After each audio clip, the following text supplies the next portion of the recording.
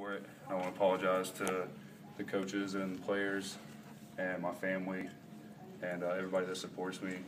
But that I'm back this week and everything's gonna be fine. Can you elaborate on what the mistake No, I was? just want to. After the ECU game, you came out and I know you said you apologized to the teammates. What did you say to the guys after this? We haven't talked about it. It's really not an issue.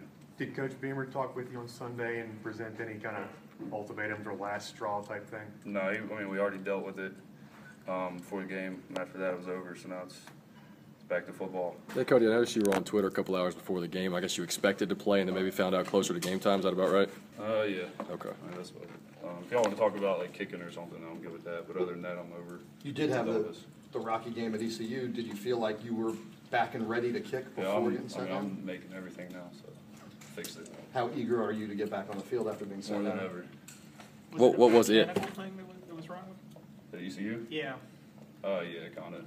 Just kind of got shook after a little bit. You know, it was like kind of like a golf swing, you know. Coach Beamer uses that analogy all the time, but once you mess up and you try and fix one little thing, it just compounds after that, and it just gets worse. So that's kind of what happened that Saturday. So did Beamer present you with any, if you mess up, you're off the team again? No. I mean, it was just one little thing. So. Were you stunned to find out that you weren't playing that game? I'm not commenting on it anymore. No. I'm done talking about that. If you want to talk about football, then we can talk about football. Cody, how confident are you the next time the ball leaves your foot, it's going to go between the uprights? As confident as I can be without being 100%.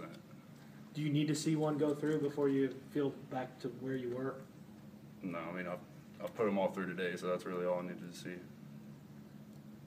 You got family? I saw a Journell truck. Yeah, Dad. I mean, he works in Blacksburg, so he can Oh, buy every once in a while. I've seen that truck before. Yeah. Yeah. So, all right, guys. I appreciate it.